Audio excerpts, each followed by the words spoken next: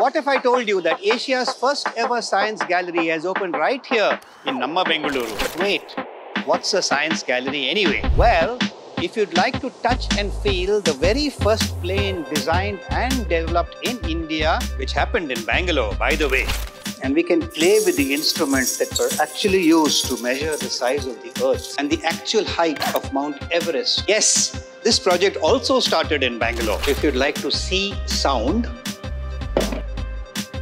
and these experiments were done on this very tabla by our own physics Nobel laureate Sir C.V. Raman, which he also used in Bangalore. If you'd like a sneak peek at the actual projector from our city's planetarium, you can do all of that and more at the Science Gallery Bengaluru. It's free, it's world class, and it's right here near the Hebbal flyover. Is it a museum? Is it art? Or is it science? Come and find out at the Sci560 exhibition going on right now in the city.